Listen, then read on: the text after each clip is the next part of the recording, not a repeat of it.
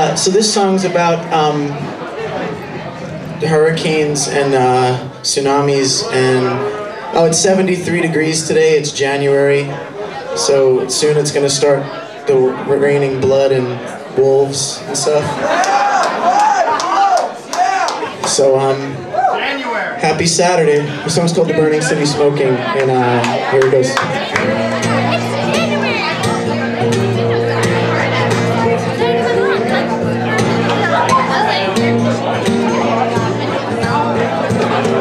40 million refugees with no place on this earth to call their home. One for every aimless graduate with nothing else to show for it but loans. Those of us who make our mark use someone else's blood. Our western stain won't wash away, it won't vanish in the flood. It says deeper through each hurricane and tidal wave and war. Cause we want everything we see, and once it's gone we just want more.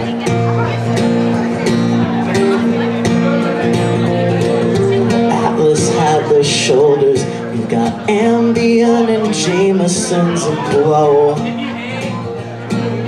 Find us in a bubble, keep the newsprint nightmare distant and remote.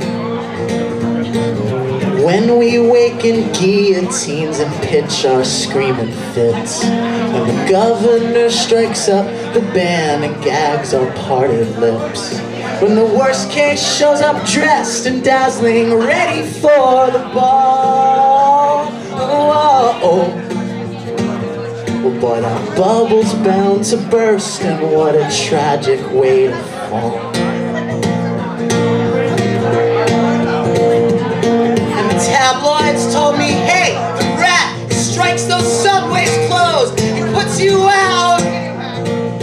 Forget those 50-hour tunnel weeks, inhaling steel dust poison through his mouth.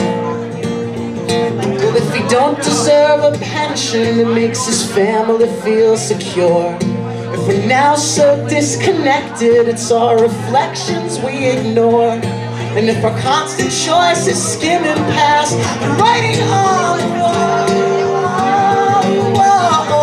well, then I'm sad to say we're lost, and I'm embarrassed for us all.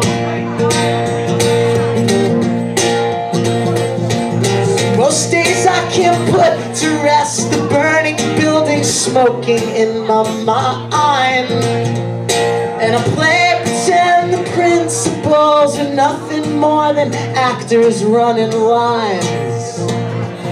And I stumble through a movie set where a torture victim laughs at embedded journalists who juggle knives and dagger glass, while they entertain a mob of heads of state and CEOs. Staggered past anarchist extras through saloon doors painted gold.